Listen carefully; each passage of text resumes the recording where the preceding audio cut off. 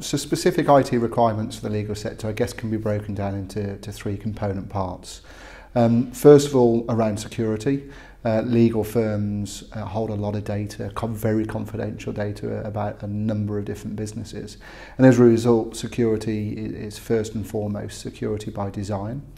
Secondly is around compliance, both regulatory compliance in terms of data protection with GDPR, but also obviously around the solicitors' SRA compliance. So making sure that IT is delivered with resilience in mind, with disaster recovery, with all of the requirements around data and how that's held.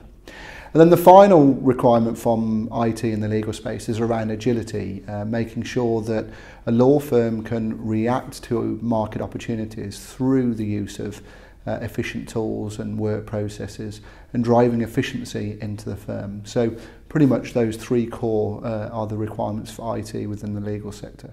Helping our clients stay SRA compliant, first and foremost, is we keep up to date on all of the changing rules around the SRA compliance, and then making sure that our IT delivery meet those in partnership with the client. It can't be done purely in isolation with Nasstar. It is a partnership with the customer. So it is about making sure that the IT systems and processes and policies that are used on those systems meet the up-to-date regulatory requirements. Digitalisation with regards to transforming the legal sector is really around turning on its head how a legal firm looks at their service capabilities.